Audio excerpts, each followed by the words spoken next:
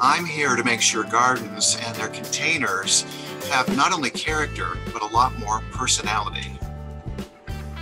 Oh, look, here we go. This has personality, isn't that right? It sure is. So, welcome to my world. Welcome everyone to Koby's Garden Alchemy.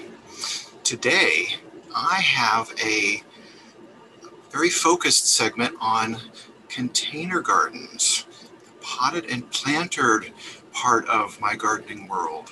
So I've got two things I'm going to talk about. One is, one of the fortes that I work with in gardening is planters. The other one is I have a focused presentation. There's actually more than one, but there's one I'm going to talk about today. So I'm going to make sure I get my notes correctly. Okay. The presentation I'm going to be going over a little bit is pots for your troubled spots, from bare to beautiful. So I have had the wonderful good fortune for nearly 4 decades in Southern California on working on hundreds of planters with clients. So from the cool coastal areas to the warmer and cooler inland foothills near the mountains. This presentation, I don't have any recorded video myself yet. Maybe someday, But so far, it's a PowerPoint presentation that I've done live or via digitally.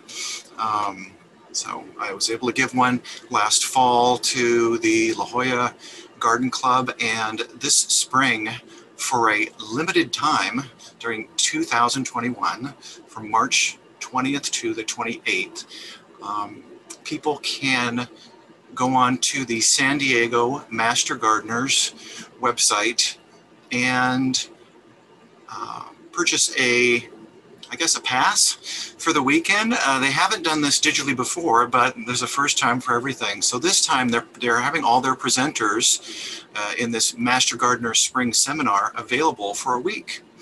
So that's San Diego Master Gardeners website, and I'll put a little wording up here. And you have to go through them exclusively for this. I don't have anything to do with the sign up for that. But my presentation is on there, and I am showcasing some of the examples of my potted gardens. Like you see over here behind me. This has some wonderful containers on the ground and in a rack. Thank you, Sarah. If you or your organization are interested in having me come to present live, when that time comes, or potentially digitally, please message me privately, and then we can discuss that further. So you can go through my website, kobysgardenalchemy.com, and I'll put that up also to list it. We're going to take just a little peek. The presentation that I've got it's about 50 minutes.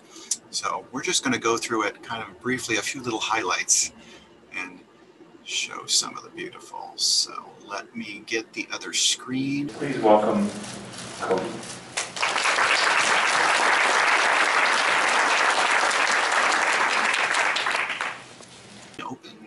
This presentation is entitled Pots for Your Troubled Spots, Part 2, From Bare to Beautiful. So there is a Part 1. That's a different presentation showing a lot of mostly other gardens. There might be a little overlap with some of the fundamentals of things I'm talking about, but I've had such the good fortune of working with so many gardens. It's wonderful to be able to share one of my passions. Part of why I came up for this was that I'm just going to kind of click while I'm talking. There are so many open, bare areas that having a little potted something added to it does add that little something. Here we've got a window box.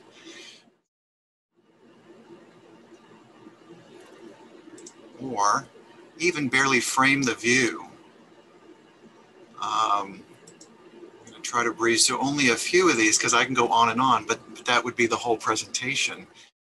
This was a little sitting area in the side patio of a home. There's just the two walls there. And when I first met with the client, it was just a tile on the ground and just stucco.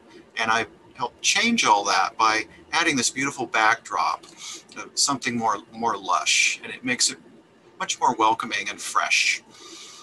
One of the highlights in this was a client I had for several years in several different homes. And this is Debbie Ford, and it's really nice to kind of pay it forward and put her energy forward.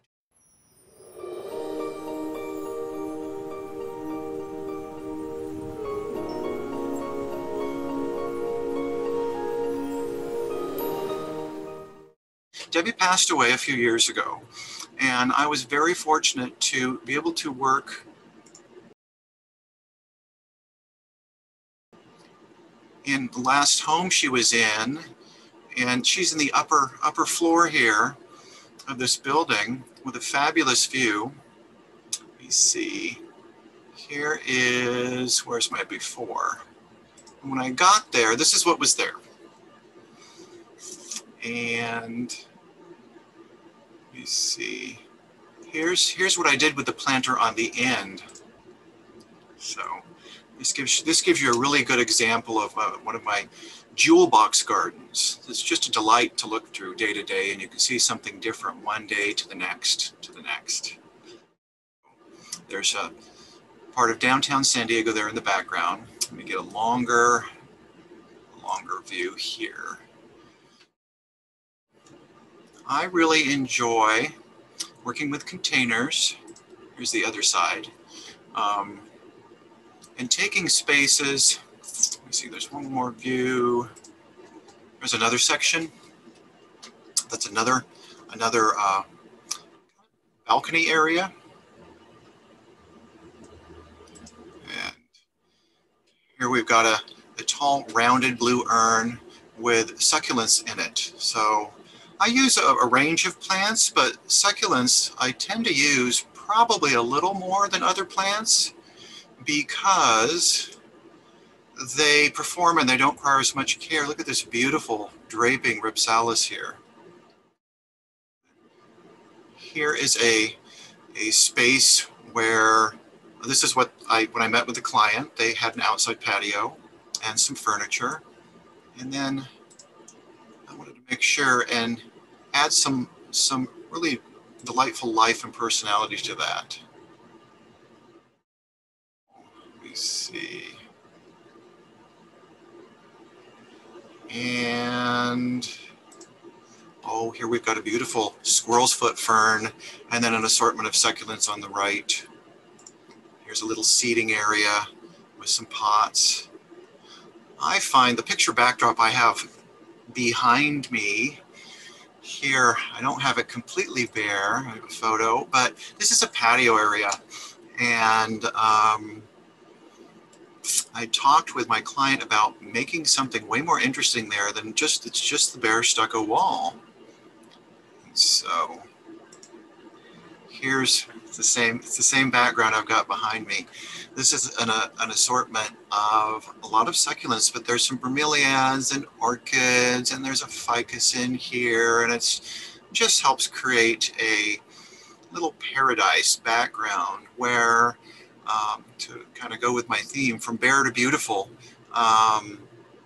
it's just kind of what we're able to put in there as far as containers.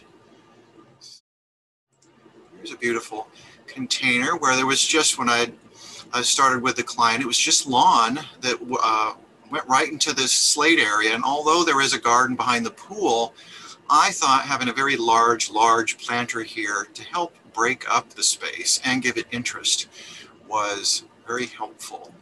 So that's what I put there. So there's a close-up of some of the plants trailing over the edge there. There's another planter by that same pool. Let me see. So, Just trying to go over some highlights. I've got a few other presentations that they're not quite finished yet, but I hope to have them done in the next year or two. I'm very fortunate to be able to be busy actually working on these spaces, and I wish I had all kinds of time to do video presentations more often, but I'm very particular about them. So this is another one about planters in the garden more specifically, or on a bigger scale. Here's a before. These are previews of different presentations. It's not the potted one, but kind of related. Planters. Let me see. There's another planter. I actually have a video of this. My client, Quinn Osborn. This is a very large in-ground planter that's just a foot, maybe not quite 2 feet tall, attached to the house, and it's like at least 20 feet long. Anyway, I've got a more thorough video of that online already, so I'm glad to have put that out. And here's the space when I met with my client, what it was like before. Although it was green and kind of lush, it's also kind of a mess. So I decided to fix that. So, and here, let's show another one.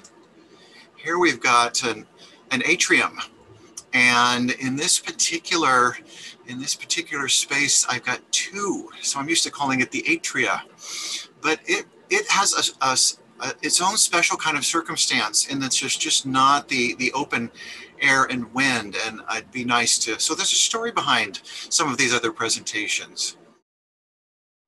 Let me see. I would be really happy to have more people be able to view some of my passion, which is potted plants. And if you're able to join in this March 20th through the 28th presentation, or possibly have me do a presentation for your group or organization, that would be just great. Let me see, I'm going to go back to sharing. Let me see. So it's wonderful to be able to share my garden experience and my expertise with people. And so I'll be showing some advanced garden examples of container gardens. So I've got this presentation and another one, and there's some more garden presentations in the pipeline on alluringly intimate garden spaces. Let me see. Let me see one other thing. I'm here to make sure gardens and their containers have not only character, but a lot more personality. Look, here we go. This has personality, isn't that right? It sure is. So, welcome to my world, where plants are fascinating, and if you can't grow them, it's always fun to kind of take a peek. Happy gardening, everyone.